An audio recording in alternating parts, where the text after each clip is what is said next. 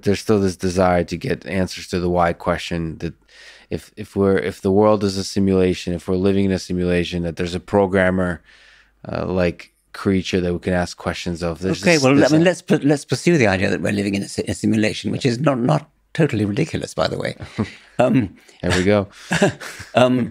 Then you still need to explain the programmer.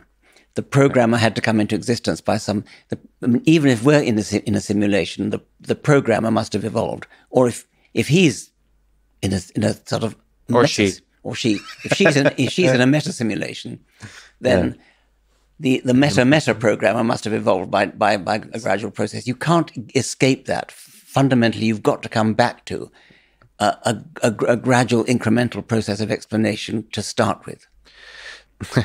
There's no shortcuts in this world. No, exactly. But maybe to linger on that point about the simulation, do you think it's an interesting, basically bored the heck out of everybody asking this question, but whether you live in a simulation, do you think we live in a simulation? Second, do you think it's an interesting thought experiment? It's certainly an interesting thought experiment. I first met it in a science fiction novel by Daniel Galloy called Counterfeit World, in which it's all about, I mean, our heroes are running a gigantic computer which simulates the world, and something goes wrong, and so one of them has to go down into the simulated world in order to fix it. And then the denouement of the thing, the climax to the novel, is that they discover that they themselves are in another simulation at a higher level. So I was intrigued by this, and I love others of Daniel Galloy's science fiction novels. Then it was revived seriously by Nick Bostrom. Bostrom, talking to him in an hour. Okay. And he goes further, not just to treat it as a science fiction speculation. He actually thinks it's positively likely. Yes. I mean, he thinks it's very likely, actually. Well, he makes like a probabilistic argument, which you can use to come up with very interesting conclusions about the nature of this universe. I mean, he thinks that we're in a simulation done by, so to speak, our descendants of the future. The products, but it's still a product of evolution. It's still ultimately going to be a product of evolution, even though the super intelligent people of the future have created our world, and you and I are just a simulation, and this table is a simulation, and so on. I don't actually, in my heart of hearts, believe it, but I like his argument. Well, so the interesting thing is that I agree with you, but the interesting thing to me, if I would say, if we're living in a simulation, that in that simulation, to make it work, you still have to do everything gradually, just like you said. That even though it's programmed, I don't think there could be miracles. Otherwise, no. I mean, the programmer, the upper ones, have to have evolved gradually. However, the simulation they create could be instantaneous. I mean, they could be switched on, and we come into the world with fabricated memories. True, but what I'm trying to convey. So you're saying the broader statement, but I'm saying from an engineering perspective, both the programmer has to be slowly evolved and the simulation, because it's from an engineering perspective. Oh yeah, it takes a long time to write a program. No, like just I don't think you can create the universe in a snap. I think you have to grow it. Okay, well, that's a good point. That's an arguable point. By the way, I have thought about using the Nick Bostrom idea to solve the riddle of how we were talking earlier about why the human brain can achieve so much. Mm-hmm.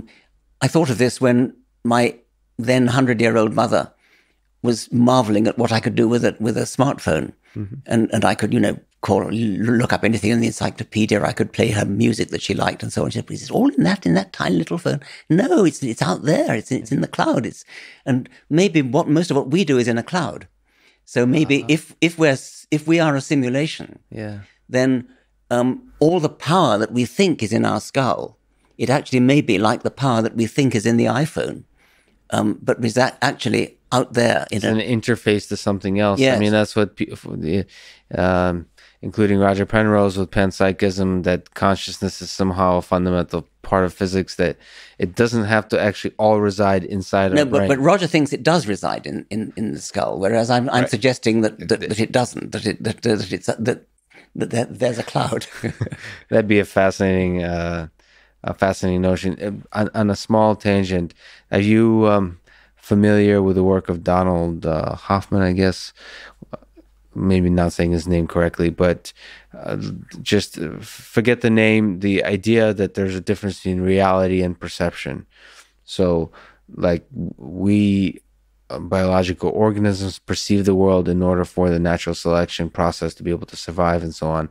But that doesn't mean that our perception actually reflects the fundamental reality, the physical reality underneath. Well, I do think that although it reflects the fundamental reality, I do believe there is a fundamental reality.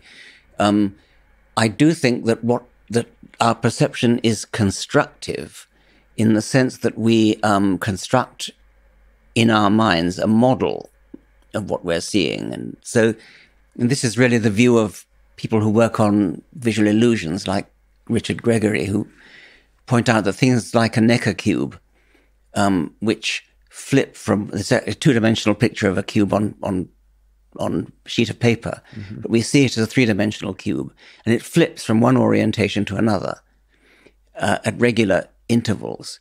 What's going on is that the brain is constructing a cube, but the sense data are compatible with two alternative cubes. And so rather than stick with one of them, it alternates between them. I think that's just a model for what we do all the time when we see a table, when we see a person, when we see anything. We're using the sense data to construct or make use of a perhaps previously constructed model. I notice this when I meet somebody who actually is, say, a friend of mine, but until I kind of realize that it is him, he looks different. And then when I finally clock that it's him, his features switch like a Necker cube into the familiar form. As it were, I've taken his face out of the filing cabinet inside and grafted it onto, or used the sense data to invoke it. Yeah, we do some kind of miraculous compression on this whole thing to be able to filter out most of the sense data and make sense of it. That's just a magical thing that we do.